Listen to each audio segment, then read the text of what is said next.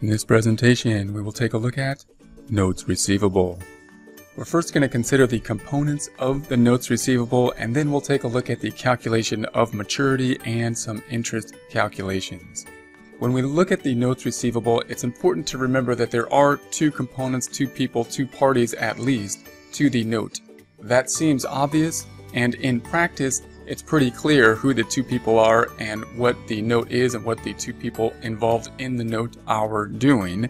However, when we're writing the note or just looking at the note as a third party that's considering the note that has been documented, or if we're taking a look at a book problem, it's a little bit more confusing to know which of the two parties are we talking about, who's making the note, who is going to be paid at the end of the note time period. We're considering a note receivable here, meaning we're considering ourselves to be the business who is going to be receiving money at the end of the time period, meaning the customer is making a promise.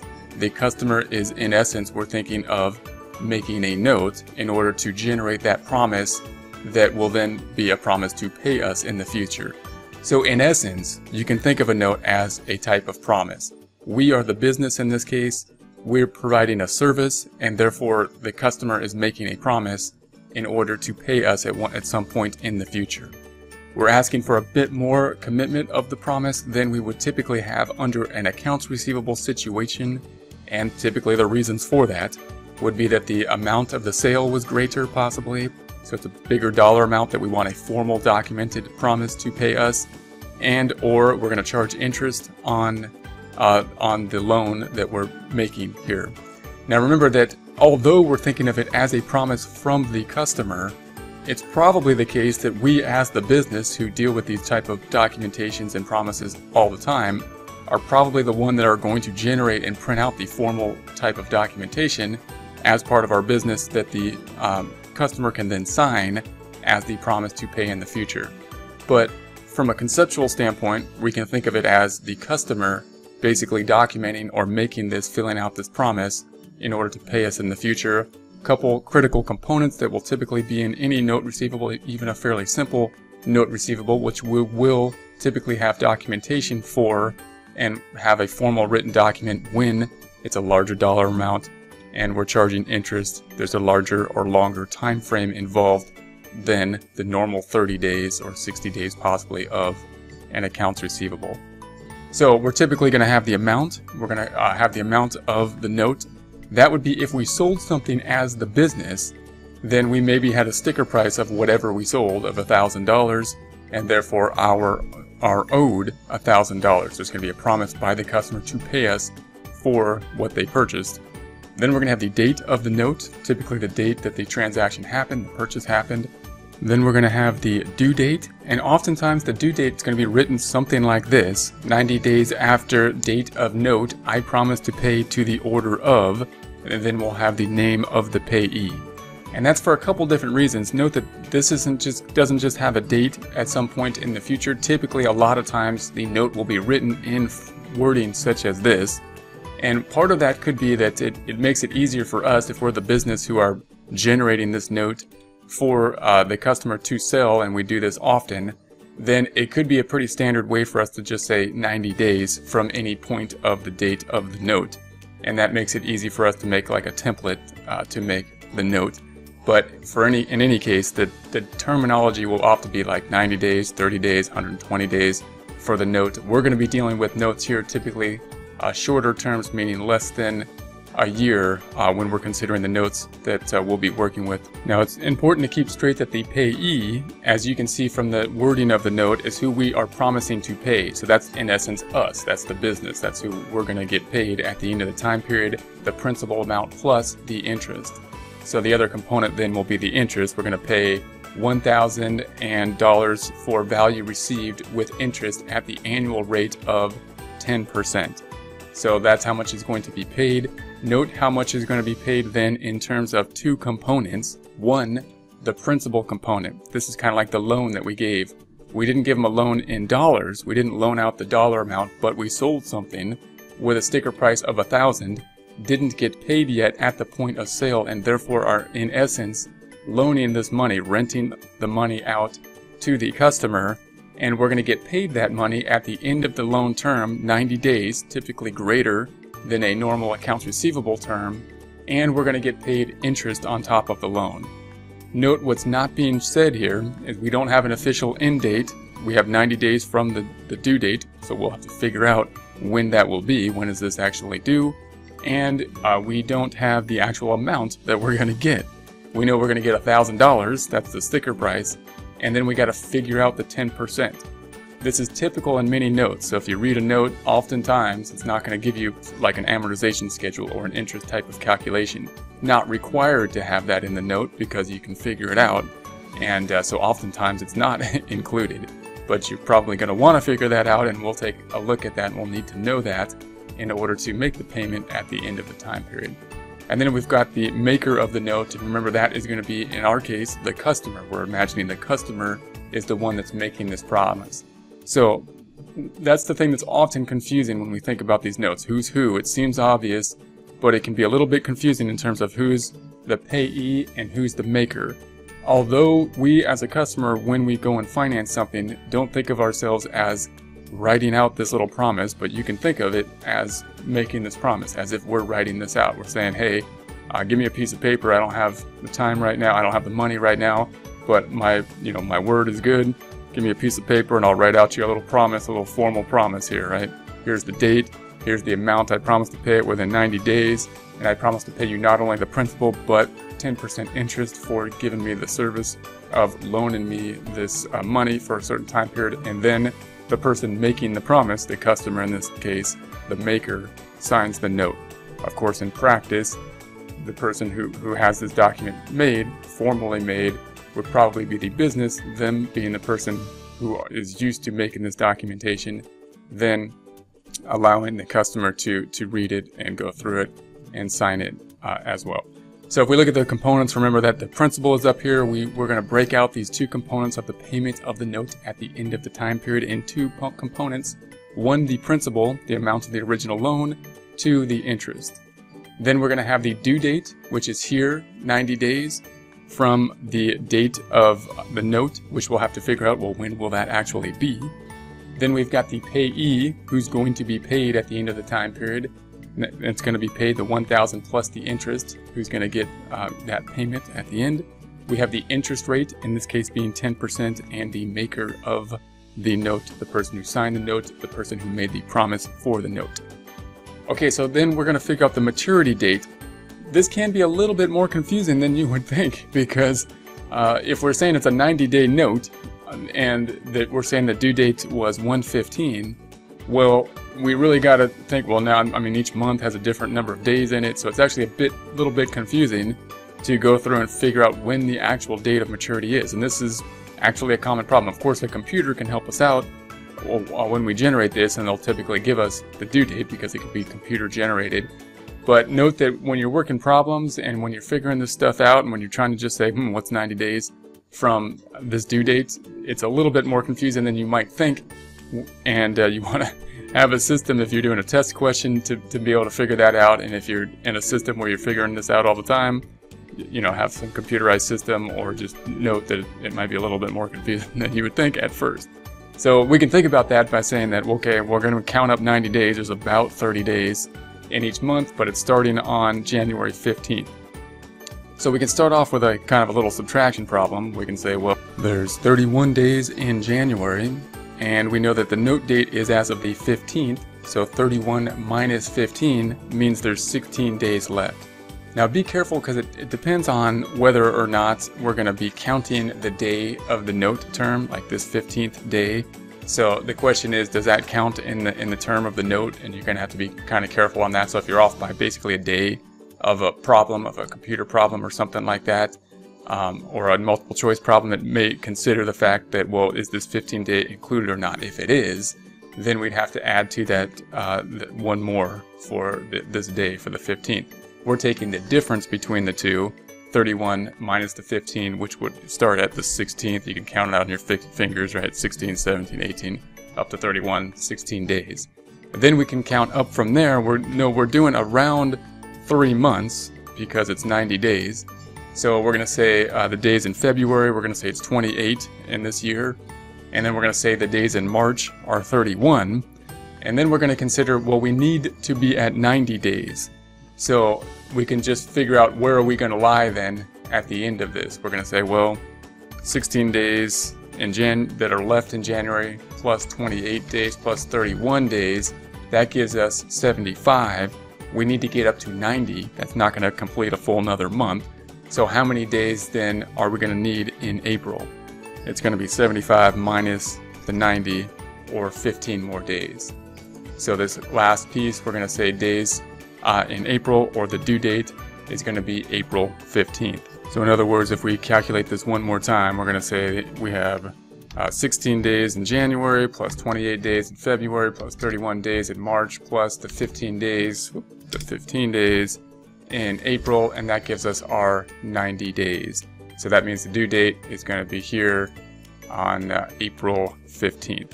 So just be aware that due date calculation can be a little bit tricky. Okay, so when we record the note, it's a pretty easy thing to do, to record the note, but often very confusing for people when you see this note. You see this note and you say, oh man, there's a principal amount, there's an interest rate of 15%, there's the 90 days of the due date. And so you would think that when I record the note, it's going to be fairly confusing. But really, when we record the note, all we need is this 1,000. And so it's deceptively easy to record the note. The interest of the note and the due date doesn't come into play until time passes. We haven't earned any interest as of the day of the note. If we sold something for $1,000 and they gave us a note saying they will pay us in the future, then all we have to do is record the note at this time period. Interest accumulates as we basically rent them money. It's rent on the money. So we have no rent on the money when we just gave the note. So to record the note, if we sold something for $1,000, we would just record the sale of $1,000, and then we debit, instead of accounts receivable, notes receivable. So note, it doesn't matter. All this other stuff, like, I don't need any of this stuff. All I need to know is that there's a note for $1,000. I don't need to know the interest rate. I don't need to know the terms. I don't need to know any of that in order to record the note. So just be aware of that. It can be really confusing because of too much information to put the note on the books. Now, of course, if we made a sale and we sold inventory, we would have the other side of that, cost of goods sold and the inventory going down. But so this is the same transaction. This should look familiar for us making a sale on account. Instead of having accounts receivable, we're now having notes receivable, typically because the amount of the note is a larger dollar amount. We want to charge interest on the note, typically the term of the note being longer term and therefore having a formal written document.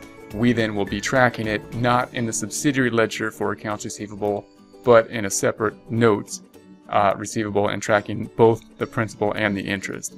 So same transaction, just replacing accounts receivable with notes receivable, and pretty straightforward transaction. Then when we're going to calculate the interest, we're going to have to figure this out so that we know how much is going to be paid to us or due to us at the end of the time period. So note, at the beginning of the time period, there's only $1,000 due us. And that's it. There is no interest yet. There's no interest until time passes. After time passes, then they're going to owe us the interest because we rented them money, and they have to pay us rent on the money. They have to pay us interest on the money. So how much are they going to have to pay us because of the rent on the money? We'll figure that out now. We got $1,000. The interest rate is 10%. So 1,000 times 10%. And remember, if it's in a calculator, we're going to say 1,000 times 0.1, or 10%. 0.1, if you move the decimal over two places, is 10%. That's $100. So that gives us the $100. And then I typically think about it this way. Remember that this interest, and we'll go over this in more depth later, we'll figure out different ways to calculate the interest, but interest is for a year. So it says it here, an annual rate. Even if it doesn't say annually, whenever we think about interest, we think about it in terms of a year. So we have to understand that whenever we talk about interest, we talk about in terms of a year, even though the note term is rarely for 1 year. It's often for a series of months. And we'll have to then break out this interest amount, which would be for a year, if the note was out for a year, into some monthly amount. So in order to do that, one way to do that is we can take the days in a year are 360, and we can take that $100 divided by 360 days. or it doesn't come out even, and we'll have to deal with this, 0.2777, right? And so that's going to be the amount. Now, where did we get the 360? There's 365 days in a year, typically. We're going to use a rounding number to make this an easy calculation for simple interest, meaning we're just going to take 12 months times an average of 30 days in each month, or 360 days. And that'll give us a nice even way to calculate this simple interest that we'll be calculating. So once again, we have $100 divided by 360 days in a year. That's about 28 cents per day if we round it, so 28 cents. We need to be careful about this rounding. We cannot get away from rounding. It's always going to be a situation. So we could make problems that come out perfect all the time and they don't round, and they round out perfectly, but in real life, there's going to be this issue. So if you're off by a little bit, a couple dollars, it could be a rounding issue, and we always have to be aware of that. So then if we have the 28 cents per day and the number of days of the note is 90 days, then we can multiply that out and we get the 25 here. Again, if you do the math here and you say 0.28 times 90, it's actually 25.2, and so that's a rounding issue there. And remember, this wasn't actually 28. It's 100 divided by 360 is actually 2.777 times 90 is 25. So if we use Excel, and we'll take a look at Excel, we'll be able to know how to deal with these rounding issues and make it exact. So just note that those are always going to be something that we have to deal with. Things aren't going to be perfect in terms of dollars and pennies. We need to figure out how are we going to deal with these rounding issues. And when we're off by $1 or so, we need to recognize that and say it's okay, well, it's rounding. We'll figure it out. Okay, so then if we're going to say that the interest is $25 that will be earned at the end, then when we get paid at the end of the time period, we're going to get paid, then what's our journal entry going to be? Well, cash is going to be received, and the note receivable is going to come off the books. Now we'll see this with an example problem with a trial balance. It's a lot easier to see if you have a trial balance. But the note receivable we put on the books, remember, by debit of 1,000. It's kind of like accounts receivable. It has a debit balance. We need to now take it off the books because we're going to get paid. We're going to get paid more than 1,000 plus the 25, but we're going to take it off the books for the amount that's on the books, 1,000. That 25 is going to be interest revenue. So it's going to be revenue that we earned. We earned revenue based on not the sale when we earned the $1,000 when we sold it. This is revenue that we earned for renting money, in essence. And it's going to increase revenue, increasing an income statement account, a revenue income statement account, which will increase net income. And then the cash we get will be the 1,025. So remember, we made the note for 1,000. When we put it on the books, we only put it on for 1,000. Then we had to take it off the books, taking that $1,000 off. But at this point in time, we had earned $25 throughout the term of the note, and therefore we're recording more revenue than we had recorded at the beginning of the note, because we recorded revenue for whatever we sold at the beginning. Now we're recording revenue due to the fact that we loaned out money. We made interest on the money. We rented money. That's how we earned this 25, increasing net income by the 25. And then we got 1,000 principal back plus 25 interest. That's how much is going to be paid to us at the end of the note. Now, if the note is dishonored, we have the same kind of problem, that what happens if they don't pay the note? Then we're still had earned the 25, and we're going to have to revert it to some other components. But the due date of the note, we still need to do something, meaning we need to take the note off the books. It's past due. And then we're going to record the interest. We still earned the interest for renting the money. And we're going to have to debit something. We can't debit cash. So we could put it back into accounts receivable, tracking it back into accounts receivable so that we can track in our subsidiary ledger this customer, this individual that owes us money, and track that they still owe us that money somewhere.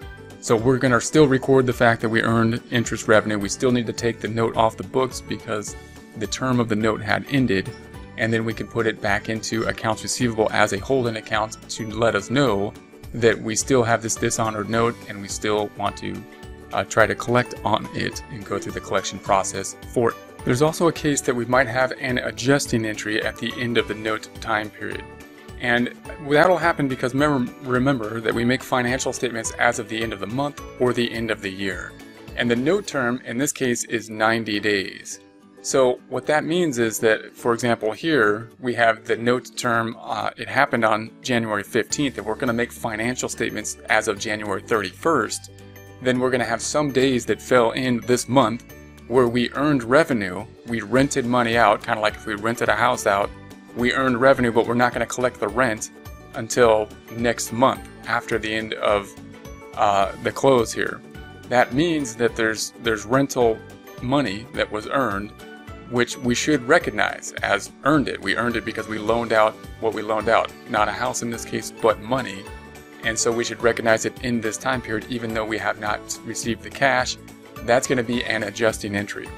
So to do that, we're going to have to figure out, well, how much did we earn as of the end of the month? So it's a 90-day note, but how much did we earn in January?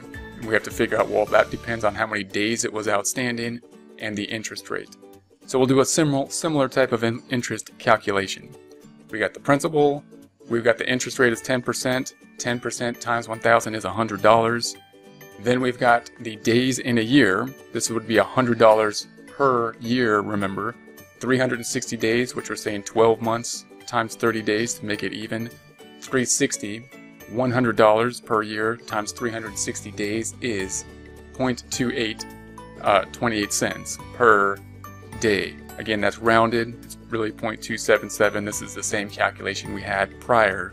Now we're just going to make a slight difference. We're not going to multiply times the term of the note, the 90 days, but by only the amount of days that are remaining in the note, which is 16.